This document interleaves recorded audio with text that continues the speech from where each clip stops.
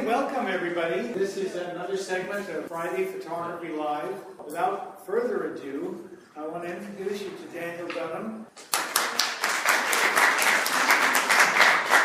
Thank you. I was raised on a farm between Fresno and Sanger. What I'd like you to look at is the things that people just walk right on by. This is a peach blossom. That's a peach blossom after the petals fall. If you don't have a picture of almonds with a bee on it, you don't take pictures of agriculture. That's what almond blooms look like after the petals fall. We'll look a little bit at fruits and nuts. Strawberries. Clean peaches. These are Cabernet grapes up in the Santa Rosa area. There's cotton ball. A cherry is the latest bloomer. They bloom last and they harvest first. Even a lowly ear of corn. How many of you know that there's about 200 acres of prickly pear cactus in the Salinas Valley? There's a dull, boring picture right there. I stuck that in just to show you what everybody takes. These are young carrots over in the Salinas Valley. Gallo bought a whole bunch of property up there, was deemed unsuitable by the locals for growing grapes. They took the topsoil off, then they reconfigured the subsoil. There's even a decent picture, just in a bunch of straight rows. That's a bug's eye view of a corn patch. Celery. Standard grapes, but that's also a vineyard. These are old vines Zinfandels in Lodi. People talk about color on the East Coast. We've got as much color here. That's a nectarine orchard. Wow. It's just amazing what comes if you just open your eyes, slow down to 50 instead of 65. This is leaf lettuce, the stuff you get in the bags.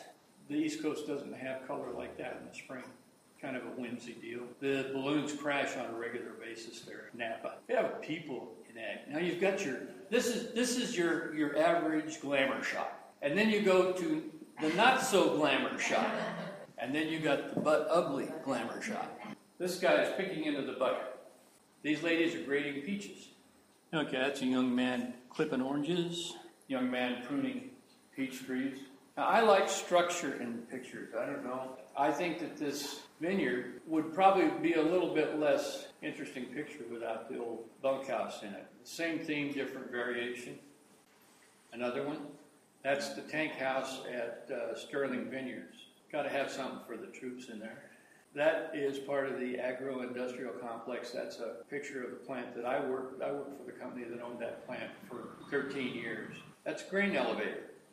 There's a different picture of it. I love these. What's old is new again. This is up at Rio Vista. You go on Highway 12, and they have an electric orchard. Everybody's interested in water. Pictures of water are always in demand. I sell a fair number to agricultural companies that are putting together brochures or ads. That's your standard watering irrigation of corn. This is flood irrigation. This will not be seen much anymore.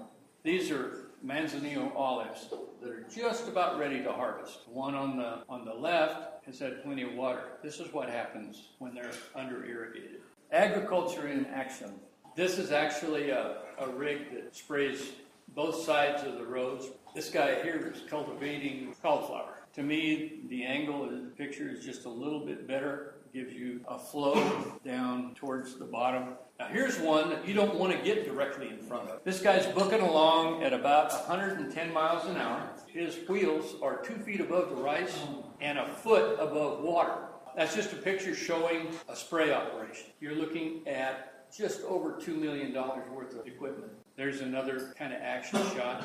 Little spraying going on. Those are tomatoes. Again, a different angle makes a different picture.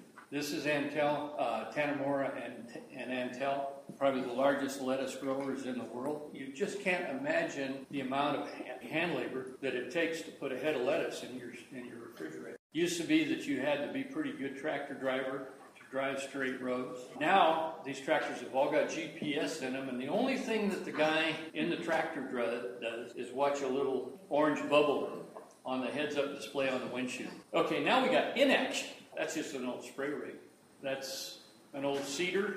That's the front end of a case tractor. Now, I do some special projects, and I did one for a fella. He wanted me to go out and take a picture when the buds were already closed, but just about ready to open. And then come back when they reached what you call pink bud. And then come back and take a picture of the next stage of growth, and then in full bloom. The object of the program was to make a brochure, and then full bloom, and then shuck split, or when the nuts get fairly large and are continuing to grow, and then post-harvest. We need to talk a little about crop damage. This got a little bit too much fertilizer. Somehow all of the fertilizer got into this site. Got a call from one of my customers who said, well, we got a guy that just called me, one of our customers, who claims that your product killed his almond trees. You can see dead trees, leafless areas, damage, and that isn't right. That should all be green and pretty.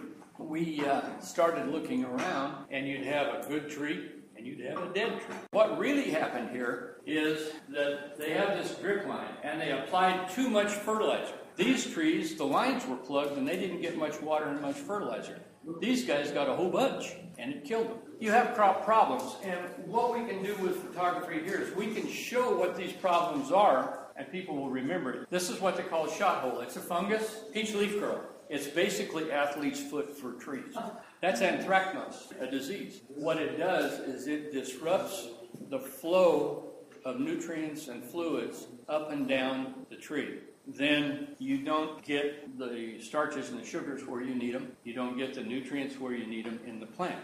That's called scab. And again, it's a disease. It's going to reduce the size of the nuts because the starches and sugars are in the leaves, and the process of ripening is to bring those starches and sugars down into the fruit or the nut. Potassium, nutritional deficiency within a grapevine. Potassium is the carrier for starches and sugars. Potassium is stripped out of the older leaves and it goes to the newer leaves. This is magnesium deficiency, not far different from potassium deficiency in looks on Chardonnay. But this is the same deficiency 100 feet away in a different field on Shiraz, on red grapes. This is manganese, this is magnesium deficiency.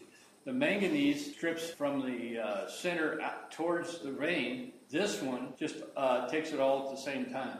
I work for a company part-time, just having fun, and I do research and development. I will try different fertilizers against each other, against no fertilizer at all. Then you take this framework here, and you lay it down after the nuts are shaken, and you pick up all the nuts in that square. And you do this for several trees, and then you take them home, and this is my friend. I have all my neighbors working at this. They just have fun. And he's hand shelling almonds. Then another neighbor is getting some of the detritus out of them. And then we will count and weigh nuts to determine if there is a difference in size, weight, what have you. And these are crimson seedless grapes. And what happens with a crimson is gives you a varied maturity at harvest. That's the product that we're putting on. If you notice, there's a lot more uniformity. There's a lot more buds. I'm going to end with nice little ironies. You know, that's up on the Sacramento River, south of Cortland. If I had one of these in my wheat field, I wouldn't even plant that sucker. Anyway, to me, that's ironic. When you don't spray, you get milk thistle. I'm in favor of organics. I'm in favor of sustainable farming. I'm not a poison freak, but I'll tell you, there are certain things you got to do to farm, efficiently. And then the last one. This is not an ad picture, but it just tickles me. And with that, I'm going to say thank you.